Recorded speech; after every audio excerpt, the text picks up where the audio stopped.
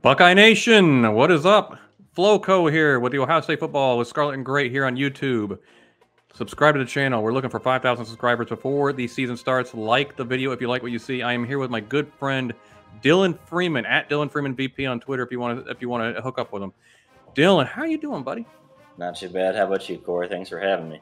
Oh, it's always good to have you, my brother. It's always good to have you. I'm doing pretty good. I feel pretty good. I feel energetic. You know, Buckeye football is right around the corner. As we record this, we're 41 days out. We're Josh Proctor days Who's out. counting though, right? Who's counting? Yeah, I was like in 7 hours on 3 minutes, whatever. Hey man, we're already I'm watching highlights on YouTube now. I'm getting jonesing for the football here, and it looks like I'm going to the Notre Dame game September 3rd, so that'll be fun. My first experience in the shoe, and it'll be a night game against the big boy football Notre Dame, fighting Irish. I'll put Notre Dame in that big boy category. They got Marcus Freeman. I'll give it to you, buddy. You're in that big boy category until we slap you down like the child you are. So anyway, just kidding, guys. We're going to talk about a topic today that I'm excited about because we have a flood of new assistants in Ohio State staff, right? And I think that's a lot of things what people are curious about, right? They want to see how the new staff works together, the different levels of the coaching that goes on, and see how the different positions are performing. And Justin Frye with the offensive line, Tim Walton, Perry Eliano with the secondary, these corners and safeties. You got Jim Knowles and Koy McFarland with the linebackers. I mean, it's just like it's a lot, really. That's half your staff almost. It seems like overall. Dylan, we want to talk about which assistant do you think? Now, Dylan is a scout. He knows the coaches. He knows players. He's been a part of this business for a very long time. So he has an educated opinion on this. That's why I bring him on here, not because we just want to, shoot the crap. I am an untrained eye. Dylan is a trained eye. Dylan, what do you see? Which assistant do you see having the biggest impact going into this season for Ohio State football? Not necessarily even a full-time assistant. That's getting a position coach. Mm-hmm. Koy McFarland. The assistant linebacker coach. Okay. Yeah, he had some big-time offers towards the end of the last cycle when he was leaving. Mm-hmm. And he really felt going with Knowles was the best choice for him. And he showed it. If you watched all the Malcolm Rodriguez and a couple of other guys that were in the defensive room and especially the linebacker room at Oklahoma State, raved about this guy. He's a young guy, and they really felt that when Knowles took over the position, he took over the defense, as far as room, you know what I mean, going with the whole room and kind of talking to everyone and scheming. McFarland took over the linebacker coach. That's pretty much essentially what he was, linebacker coach there. And that's kind of what he's doing with Ohio State now, right? Yeah. Yep. When Knowles goes to teach the whole room and teach every position, McFarland slides to linebacker coach and pretty much essentially becomes our full-time linebacker coach. Now, let me ask you something, Dylan. Before we get into what the kind of impact he's going to have on the defense and on the linebackers specifically, why would you turn down offers to be linebacker coach or even possibly D coordinator? I don't know what kind of offers he got. You know what kind of offers he got. Why would he turn those down just to hang around Jimmy Knowles? Does he feel like maybe he needs some more tutelage, or maybe that more opportunities will come if he sticks around Jimmy Knowles in Ohio State? A little bit of both. Okay. He wants to keep learning. Like I mentioned, he's a fairly young guy. He had some pretty good offers, like I mentioned, coming last year at the end of the cycle. And he really just wanted to stay with Knowles and kind of learn some more underneath him because he feels that Knowles is the best linebacker coach out there. And he feels learning underneath him is pretty important. And so, give yourself another year or so under Knowles. That's going to propel you in the end. And the end game is going to be a lot better for you. You're going to get work at Ohio State. Oklahoma State's a great program. Like we kind of talked about this in the past. Oklahoma State's good. But there's a difference between coaching there and Ohio State, just the pressure, the expectations, the recruits that you can possibly work with. There's a lot to like for his aspect, and he gets to kind of maintain all that and then hopefully propel himself to a better job, I think, in the next probably 2 years or so. Yeah, it'd be interesting, though, if, like, say, Perry Eliano does a great job with the safeties, he goes on to be a defensive coordinator somewhere, right? Do we just, instead of let Tim Walton handle the entire secondary, because Jim Knowles actually has a background in coaching the secondaries as well, and let Koy McFarland up to full-time positional coach and give him a big bump in pay, maybe he sticks around a little bit longer then? Or do you think maybe it doesn't matter what we do there? If he gets a a linebacker position coach. I mean, let's say it's a big school, like I don't know, Oklahoma come calling, with Brent Venables, and they say, well, hey, we need a linebacker coach. This guy was really good, and he knows the area. Let's bring him back. Do you think it's possible he would stick it out here, or he just go and I got to do my own thing now? I think you want to hold on to this guy for as long as you can. So you do whatever you can. So if it means, say, like hypothetically, LJ retires at end of the year, right? Mm-hmm. You move him somewhere. I think you find a spot for him on staff. I got you. Give him that big bump in pay, yeah. Yeah, and not necessarily even being a D-line coach, you know what I mean? But having Knowles kind of do everything as far as the front, you know what I mean? As far as the front four, and have him have that responsibility. So I think they want to keep him. They're already impressed with how he's shown. All the kids love him so far in the room. And I mean, half the process is getting these kids to buy in that are already in the room before you can get. I mean, your best recruiters are on staff, already on the roster. Those are the guys that recruit the hardest for you. And if they're not going to do that, if they don't feel that this guy has their best interest and can actually make them achieve their goals. Yeah, and it obviously says a lot that Jim Knowles stole him from the Oklahoma State staff and said, this guy's got to come with me. He's one of my right-hand men, obviously, and I need him on my staff. They obviously to sell it to the rest of the kids, right? Because Jim can't be everywhere at once, and he's got to have the people he trusts, who knows how to train his system. Part of why Tanner McAllister's here, helping train the system. I cannot remember his name, Guerriere, the safety. He's like a consultant. Yeah, Duke. I think he's another guy that they're hoping that you want to hang on to, right? Yeah, you've already seen all the DB recruits talking about him. He's tagged in every one of the posts as far as like the trainings and already like summer highlight videos that he was a pretty highly respected coach at Duke. And I was actually, a lot of people in the industry were surprised that he was let go. But the new head coach, obviously he's a defensive guy. He wants to bring in his own guys, which I understand that. I was kind of surprised. I mean, doesn't it show the love and respect Jim Knowles commands when these guys are taking like consultant positions to come be a part of the staff? Yeah, I mean, that was a defensive coordinator at Duke. Oklahoma State wanted to keep McFarland too, you know what I mean, at linebacker coach. So, I mean, he wouldn't have a transition. He wouldn't have had to move on. He would have had his role, you know what I mean, that made more money. Familiarity. But same with the Guerriere. I mean, a lot of guys wanted him, especially, I wouldn't say big offers right now, but a lot of analyst jobs and things like that from, Alabama. I know Georgia looked at him. So, I mean, there's some big time schools looking at these guys, even for analyst roles. But you see how Nick Saban does it. They're not analysts for long. No. You get them on staff any way you possible and kind of rehab their career, even if they don't necessarily need that rehab. You know what I mean? It's just building that relationship, and it's easier to get them when they're at that role and then when you need them. It is nice to see Ryan Day take that Nick Saban approach and getting really good coaches to be analysts, even just to stay like, look, this is not your end all be all. It's just a stepping stone to get to where you want to go, but we need you on staff now.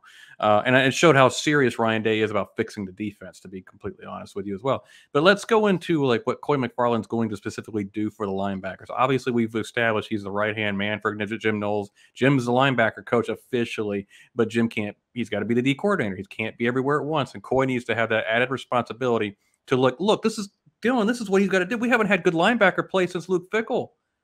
Yeah, these are some big shoes to fill. Like, look, we have not had that traditional Ohio State football linebacker play since Luke Fickell's been here. That's 2015. Yeah, we've had some good players here and there, but not consistent unit. Exactly. We've had good players, but we have not had that consistent unit be a great unit for Ohio State. We used to be just consistently great units every year. What is the responsibility? How is he going to get us back there? Well, to be honest, a lot of it stems from scheme. As much as anything, as far as actual coaching goes, he knows the scheme. The spill and kill that a lot of these guys are going to crash down the fronts and make. What is the spill and kill? You got. I'm a layman here. What? You're crashing down the fronts, shooting the gaps, and you're forcing the ball out to the linebacker. You're making the guys run wide, as you know what I mean, the ball carriers, and you're hoping that these linebackers can chase them down. And that's why you need athletic linebackers. And not kind of the big lumbering ones. Remember how we were talking about, you and me were talking about Hafley's scheme, difference in recruiting linebackers. You know what I mean? You're going to see you did. You brought that up frequently. Yeah, you're going to need a lot of different guys. You're going to need that 6'1", 6'2", 220-pound guys that can run sideline to sideline. But the tackling. You watch them; they don't miss tackles. Oklahoma State. That's one thing I noticed. They led the nation, didn't they? In non-missed tackles or whatever that stat was. Yeah. I don't. Yeah, they led the nation in not missing tackles. I think. Yeah, and that's one thing that Koy is big on. If you watch it, I mean, kind of Chris Ash, that rugby style. Yes, it's similar. I mean, it's very similar to that. And we Josh Perry described it as taking out the motor. You take out their legs, basically. Yeah, I mean, there's very few guys that are powering through it. I mean, there are some guys that are going to do it no matter what at running back. I mean, we saw it Hassan Haskins, the guy like that. That's 225 pounds, big, strong kid. Those guys are going to have their success no matter what kind of tackling you're doing consistently. Mm-hmm. But if you get enough guys around you, that's the key. And it's kind of teaching the angles. And that's one of the things. So tackling and angles is a big one that Koy is like, I saw that I really noticed from their defense was huge on, is having guys around the ball carrier. There's so many times last year that if you made one guy miss, you had Bryson Shaw 25 yards down the field, trying to chase you. And I mean, he was trying to reason with the guy. And so it was, not even picking on Shaw. It's whoever early on, especially Proctor was there too. Trying to chase down the guys. You can't have that. I did notice our safety angles were really piss poor last year. It was, and obviously it starts in the front, whether it's linebackers or the front four. But linebackers, you kind of guys need those guys to be ready and be there, and not just and pretty much maintain leverage is what you need for those guys. And that's the thing that we were really lacking. And I think that just the consistency, repetition, just being able to do the same thing over and over again and consistently do it at a high level. I'm not saying that they need to be the best in the top 5 in the country, in tackling this year, but just showing great improvement is a big thing. And those big plays, they're going to happen no matter who you are, no matter what scheme you run or anything like that. But if you can just limit those, as much as Oklahoma State blitzed last year and put pressure on these guys and left them on islands, they always found a way to rally to the ball carrier. I noticed that in the spring game, we were rallying a lot better already. Zach Smith brought it up as our linebackers were reading their trigger points really quickly. Yeah, they're not just waiting, waiting around for the ball to come there. And so that's a big key. And so, just teaching. Not chasing every decoy like Tommy Eichenberg against Oregon. Yeah, sometimes you have to go around the pulling guard, Sometimes you have to power through them and disengage them. There's just different techniques that they're going to have to do. And I feel like we weren't cohesive in that front as far as what we were teaching and them consistently doing it. So that's a big area. I think that just teaching basic fundamentals really well and at a high level, you're going to see drastic results. Maybe not where we want to be, just as in general, but just from the tackling aspect, I feel like that can propel us. Yeah, absolutely. I was talking to our good friend B. Moses about this privately, and I was saying, look, I think it's going to progress back to the silver bullet linebacker that we expect. Not necessarily this year, but I just think going forward, you're going to see it get better and better and better, and the culture is going to change in the linebacker room. Because I had high hopes for Al Washington. It flailed out. It is what it is.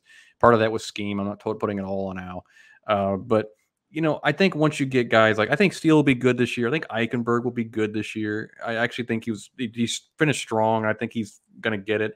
I don't know how much Mitchell will play. I don't know how much Naote will play. I don't know how much Chip Tranum will play. I don't know.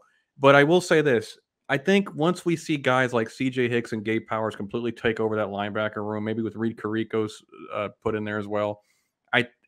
I'm forgetting Cody Simon as well. I don't know. Somebody's going to transfer out because we only got 2 linebackers. Somebody's going to. But anyway, I think I'm putting it on CJ and Gabe right now because they're the two big boys recruits in that room right now. I think maybe in a year's time when you see them start to take over, that's when you see that a return to that silver bullet linebacker play behind the line of scrimmage attack. I was watching the Utah game in Rose Bowl a couple days ago, and when Eichenberg made a tackle for loss in the backfield, it kind of shocked me. We just don't see that anymore with our line. We let them get 2 or 3 yards and then tackle them down, but we don't ever shoot the gaps. You know what I mean? And trigger. Exactly. It was like you notice it over the last several years. Like, wow, we don't make plays in the linebacking crew anymore. They're just kind of there. They're there. Yeah, they let you get a couple yards and they slow you down, but yeah, it hasn't been. If you get an opponent in 2nd and 13, that's a lot different. That changes their whole game plan, as opposed to 2nd and 6. 100%. You know what they're doing on 2nd and 13 most often. So, So Koy McFarland, Dylan, you're saying is going to be to have the biggest impact in improving our linebacker play, and he's going to be a household name for Buckeye fans. You think at the end of the season, as far as coaching is concerned? Yeah, I right? mean, I think it took a while, and even took me a while to believe in Dennis being a great coach. You know what I mean? Mm-hmm. But just because it's like you said, it's Jim Knowles and Koy McFarland, and you see Ryan Day, it's his offense and his quarterbacks. But Dennis is slowly developing that reputation that he's not just, it's not just nepotism. Not just getting him coffee, yeah. Yeah, I mean, he's actually helping develop these guys. And I mean, Ryan Day. Well, Haskins and Fields and Stroud are all giving him credit. Corey Dennis, a lot of credit. They can only spend so much time with these quarterbacks, and I feel it's the same with Knowles, especially when he has to command the whole defense. Exactly. You only spend so much time with exactly your position. You know what I mean? So it's tough to have one whole position, like especially linebackers, that especially when in a position we've struggled with so mightily in the last 5 years, 6 years. That I feel like he has a huge role improving our defense and making it a lot better. Not still, like you said, it's not going to be great this year, but it's going to be an improved defense. And I feel like that starts in the front seven. And I feel like our line's not going to be a problem with LJ this year, but our linebackers is kind of a big deal. And I think that's kind of where we're going next. And it was really going to help us get to the next level. Koy McFarland, remember the name, folks. And also remember the name Dylan Freeman, Dylan Freeman VP. Find him on Twitter. Dylan, thanks for coming on, man. We appreciate it. Koy McFarland is a name we're all going to remember. We're all going to come back to this show after the season and go, man, Dylan had it right. So appreciate you, Dylan. Of course, and anyway, guys, as always, subscribe to the channel if you like what you see. Like the video. It helps our algorithm. Ohio State football was Scarlet N Great right here on YouTube, guys. Appreciate you guys. Flowco is out. Goodbye. God bless. And go Bucks.